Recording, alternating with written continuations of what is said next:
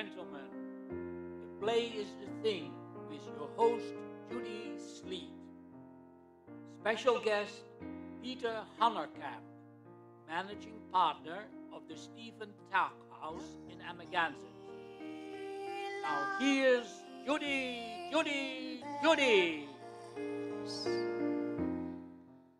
Thank you, Stephen, and welcome to another episode of Play is the Thing. And I have a wonderful guest, Peter. I'm not going to try to pronounce your second name, Honerkamp or something like that. That's it. From Stephen Talkhouse. Now, people may wonder what a Stephen Talkhouse is because other people will watch this show other than the Hamptons. So could you explain that name? Well, Stephen Talkhouse was the last king of the Montauk Indians. So he's a very famous local character out here. He was sold for $40 as an indentured servant. He served in the American Civil War, and he was a great messenger. So he would take your message, and he would walk from, say, here to Patchogue and deliver it, stay in different people's houses along the way. A very, very famous walker. He was also the last king of the Montauk Indians, and he's buried out in Montauk with all his braves in a circle around him. The guy who had the Talkhouse, which is a bar in Amagansett before me, came up with the name, and when we took it over in 1987, we kept the name because it's an institution throughout the Hamptons for a lot of people. And how many people know the history of the name of the Stephen Talkhouse? I don't know how commonly known that is. I couldn't put a number on it. I would say not a lot. Yeah, I would say because I didn't know. I just know that. Yeah, I'd say maybe 10% of East Hampton residents know that. It might be more, but I don't know, obviously. And if somebody would walk into your establishment, would you have the history of the Stephen Talkhouse somewhere? No, we've just put his picture up on the wall, but not made a point of the history of it. We could. It's an idea, but it's not one that crossed my mind. But his picture's up on the stage, a large photograph of him with his walking stick. And Stephen Talkhouse is, as you said, a bar, but it's also home to a lot of musicians. Yes, we started doing live entertainment in 1987, and it's a very intimate setting with a great sound system, and you can see some of the top performers in the world. Over 50 people in the Rock and Roll Hall of Fame have performed at the Stephen Talkhouse, which is remarkable given the size of the venue. It is. So let me just first find out, where are you from? I was born in Brooklyn but raised in Queens, in Douglas and Queens, on the North Shore of Long Island. And I lived in Manhattan after that for a while, went to school in Manhattan, and came out here around 1980. And when you were in Manhattan, what kind of school did you do? You specialize in anything? I'm a big history buff, so I graduated with a history degree from Columbia University and actually went back into their PhD program and was working on my PhD when I decided I didn't want to continue. So, but I'm still a very big fan of history. You know, me too. I love history. And so after Manhattan, you ventured out to the Hamptons? Well, I worked as a newspaper reporter for the New York Post for a while. Really? For 3 years. And then I became disillusioned with the style of journalism they were practicing. When Rupert Murdoch came in.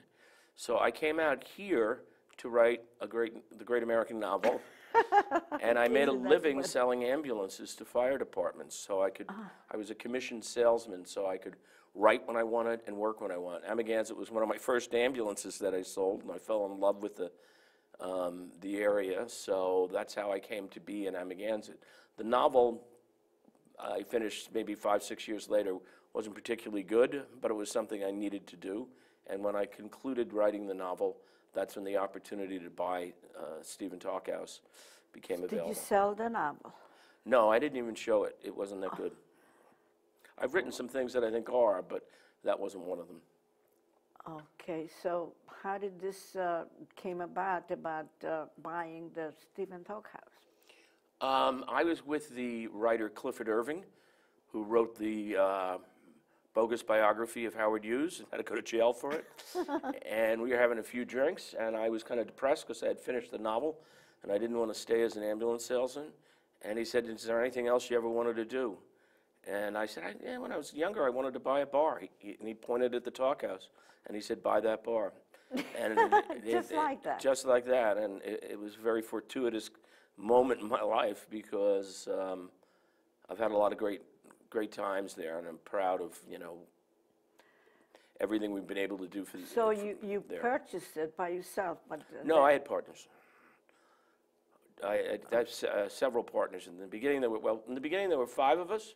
There's probably about 25 of us now. A lot of people in town own a piece of the Stephen Talkhouse. Oh, well, I was wondering how come you had all that cash to buy it. So you had some partners. Yeah. That's very interesting. And how do you get along with all these partners? Great. They're all good people. The bar does well. So my partners let me manage it the way I want to manage it. You're the man, you're there all the time. In the summer, not in the winter. You don't have to be there all the time in the winter, especially now with emails and everything else. You can be away from your business a lot more than you were able to back in 1987. So during the winter, you just open in the evening, would you say? We just open on weekends in the in the off season. And if I'm in town, I'm there. And if I'm not in town, I'm not. But there's the staff is the same staff that's been there. No, the staff hasn't changed in over 10 years. Wow. There are several people there from the beginning, 27 years, and there are over 20 people who have been there for more than 15. So that's something I'm very proud of, that we've... It's like a home. Everybody knows, every one of the bartenders there is a character in their own right and has their own notoriety in the town. Really? Yeah, it's not like most Hampton bars. No. Well, how is it different? Well, it's different because of its longevity.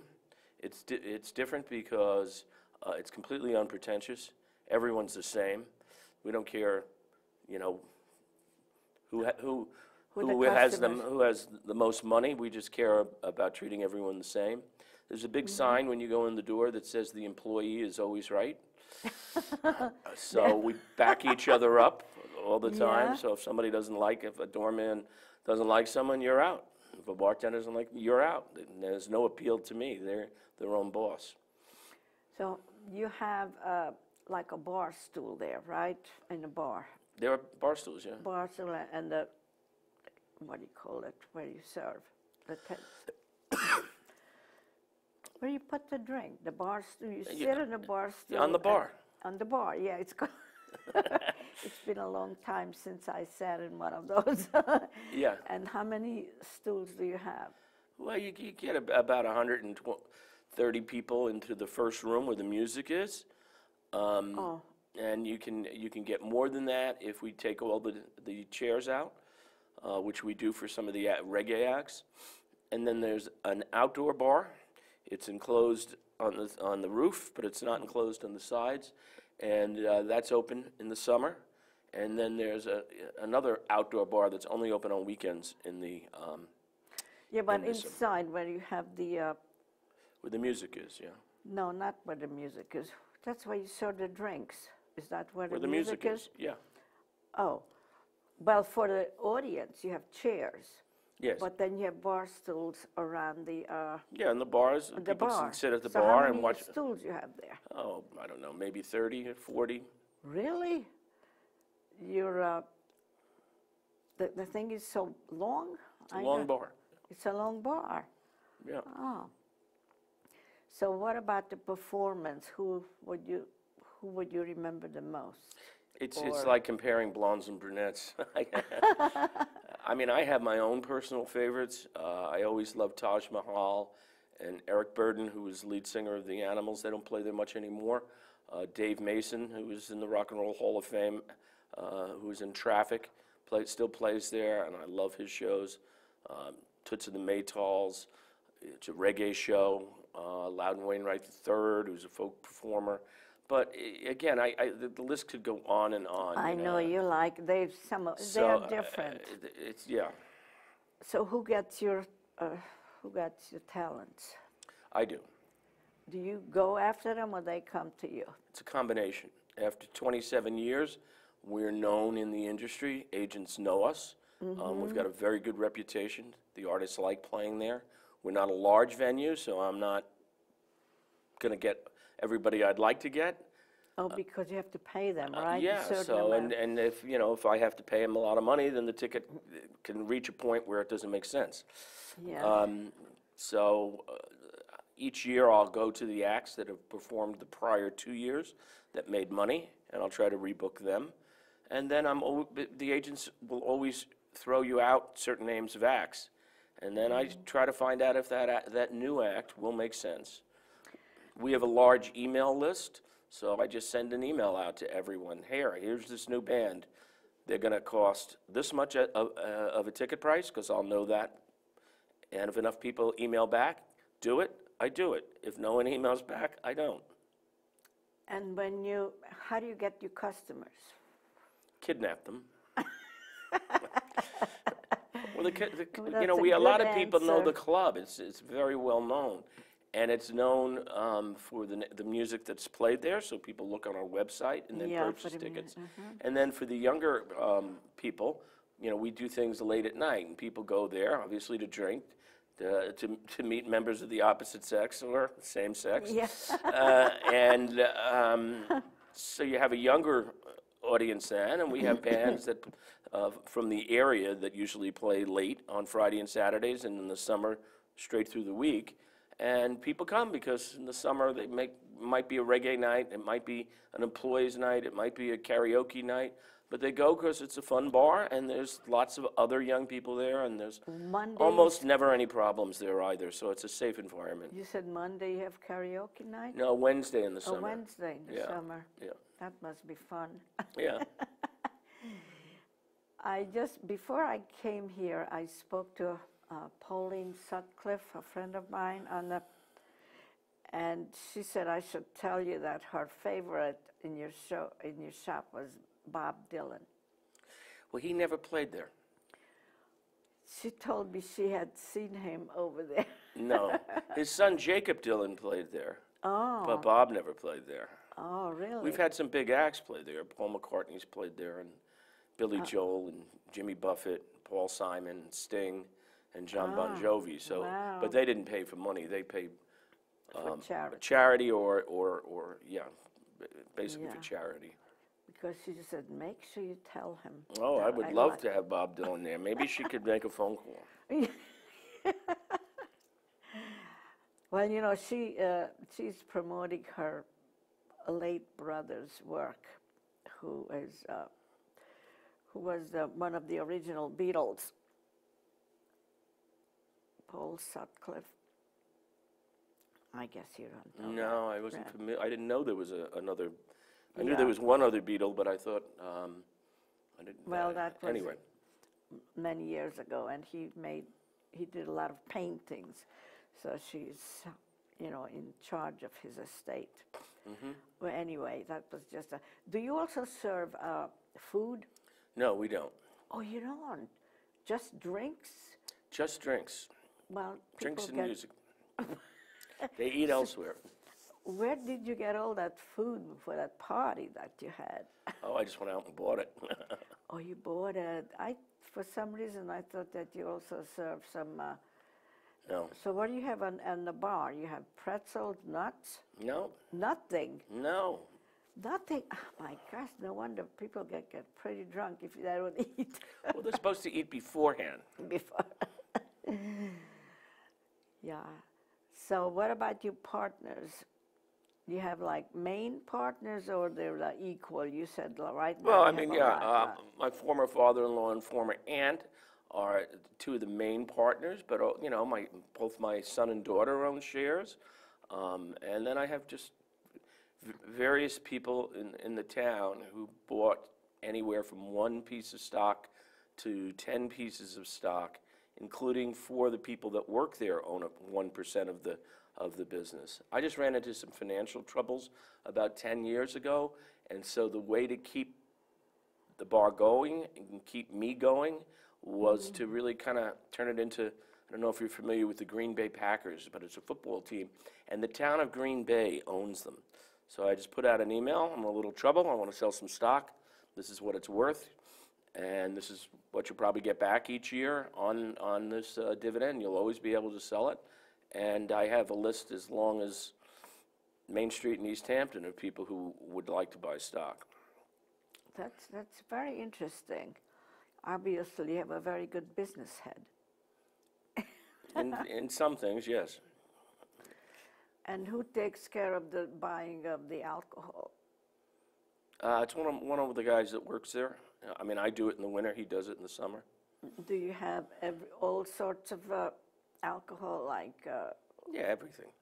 even? There's probably 10 different kinds of beer, and there's tap beer, and there's, all the main. Is that the bestseller, the beer? No, probably vodka's the best seller. And you have also sweet aperitif. It's not really that kind of place. No. How about We don't have a big stock of aperitifs. what about wine? Yeah, we have wine. We have Chardonnay, Pinot Grigio, Cabernet, Merlot. Wow. And what else? So you like to write? Do you still write stuff? I'm working right now on two screenplays. One's about a serial killer who torments a small Maryland town during a Civil War battle reenactment. And the other one is about a guy who used to work there, Chris Carney, who runs a gym in East Hampton, Railroad Fitness. And he biked across America in 2004 to raise money and awareness for soldiers who were traumatically injured in Iraq and Afghanistan. The second year, he biked back with a double amputee, Heath Calhoun, and a single amputee, Ryan Kelly. And we raised close to $15 million on those two rides to help launch an organization called the Wounded Warrior Project, which has now grown into the $150 million a year organization that offers a variety of programs to help injured soldiers. So I'm writing the screenplay of how that whole ride with those guys started, because it not only raised money, but it revolutionized how wounded soldiers are treated in this country. Instead of being relegated to a hospital bed where they're only talking to their spouse or their doctor, they actually were getting on bikes and feeling like vibrant young men and women again, biking with other soldiers, backing their fellow soldiers up, and setting the example for the incoming wounded, and going out into the communities they sacrifice so much for. We do a ride in East Hampton, well, in Amagansett actually, each year. We have about 1,000 people bike behind the soldiers, raise about $200,000. It's amazing. It's amazing. I know somebody by the name of Chris, who is very active in this. Yeah. I can't remember his surname. Uh-huh. Well, it's wonderful how you do all these things to raise money to unfortunate people. That shows that you're a very good guy. It's an honor to give back to them. They gave so much for us. Right. And it's much easier to give than receive. And so if it's much easier to give than to receive, yes. Yeah. And so we're fortunate at the Talkhouse that we have a forum where we can help people in the community who have problems, and we're happy to do it. That's great. So what made you start writing? I mean, you said you were a newspaperman for the Post. Well, I've always written. I love American history. I love literature, and so. I know. I was married to a newspaperman, but he was working for the, excuse me, the Long Island Press. I remember that. You remember the Long Island Press? Sure, I'm a Long Island boy. And, well, he had a column there, a travel column. Uh-huh. So, but at the Post, Cindy Adams. I didn't know her. I mean, when I was there, it was like 77 to 80. I don't think if she was there then, and she may very well have been. Oh, yeah, probably Earl Wilson was there at the time. Yeah, I knew Murray Kempton, James Wexler, How Clive about Murray Barnes. Brown? Murray Brown. It's not ringing a bell. Travel but, for the Post. Yeah. See, I know a few people Yeah. in the newspaper business because I was involved. So what are you going to do with all this? So you have an agent, or how are you going to get Well, I'm going to this? finish it. And we're also working on my partner and friend Nick Krause, who's been very involved, is working with a videographer, Matt Hinder, and we're actually working on a documentary about that ride, or they are. So we'll be pitching both that and my screenplay to just, I know some actors out here who are friends of mine. I can get it looked at. Oh, who you know, actors? Harris Yulin's a good friend of mine. Oh, I know him, and his wife was on my show. Oh, yeah. So, Ed Burns is out here. And I'm not necessarily saying any of these people will be the ones that Yeah. take an Well, we interest in just- it. I we haven't just- broached it to anyone. We just name dropping. Yes, we name dropping. Alec Baldwin was very helpful to us in the early going of Soldier Ride. He did a film clip for us, and he was one of the first people to give us a big check to He help is so do it. helpful out here. He's Yeah. very helpful, but I can't get him on this show. I spoke to him several times. Well, you got me. I mean, who are you? Yeah. And one time he promised me if he wins like 5 Emmys, he will come. But I don't think he won last year. Which is Curry's doing I very was well. rooting for him. Oh, give him an Emmy so he will come. Yes. So I asked you before, you haven't heard of Anna Cheek, but I will make you ask her to come on because she's really a wonderful songstress. She writes her own songs and she plays her own music, and she does my theme song here. And I believe she told me once that she was at the Talkhouse, but do you get a lot of people from upstate New York? They come from all over the country. I don't know Yeah. that anyone from upstate New York. I mean, other than a number of people who played there from, lived in Woodstock, like John Sebastian, I think was in Woodstock, and Rick Danko and Levon Helm of the band were from Woodstock, so we got some musicians there, but I don't really know where they all live. Oh, I see. I see. So, besides the writing, is there anything else? Do you ever act any place? I did when I was younger, but not now. What No, did I just community stuff back in the town I grew up in. But between the Talkhouse, the writing I do, and I travel a lot with soldiers on these bike rides, injured soldiers. So I just did one in England for 2 weeks with 15 American and 15 British soldiers who suffered traumatic injuries. We just did one up in Boston and Cape Cod, another one on the North Fork of Long Island. Obviously, the one we did here, and we do one from Miami to Key West in January. So I work on that, and I try to raise money for the Wounded Warrior Project through a variety of things. We have a big gala at the Waldorf Astoria in late May. I try to sell tickets to that, and I do some work with Sirius Radio.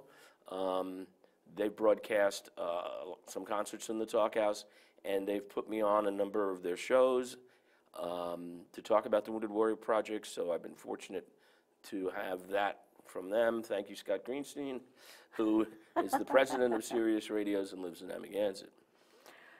Before you mentioned that your son and your daughter are partners, what do they do? Well, my son is a graduate of Fordham University.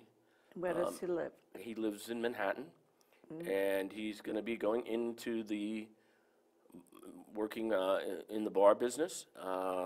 He wants to ultimately open a club in New York. Very We're trying to ambitious. figure out how to do that. He's 24. My 22-year-old daughter is the personal assistant to Carrie Close. If I'm pronouncing it right, she's the Victoria's Secret model and one of the top models in the world. Oh my gosh, how did you manage to have such a beautiful daughter? My daughter is beautiful, but she works for personal assistant for Carrie Close, so that's what she does. And my son has worked at the bar in the summers for the last several years, and I love them both. Well, that's great, yes. Well, she must be beautiful if she works for Victoria's Secret. Well, she works for a Victoria's Secret model, but she is beautiful. But Yeah, she didn't get the job because of looks, is what I'm saying. She got the job because because she's she's good. good at it. Yeah. Yes.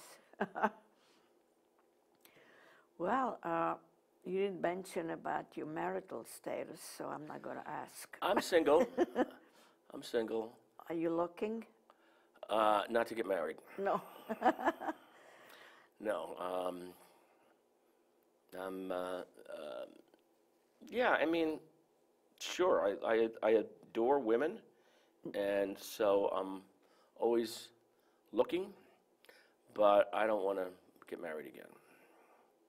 Yeah, And I once is enough. Yeah. What was it, more than once?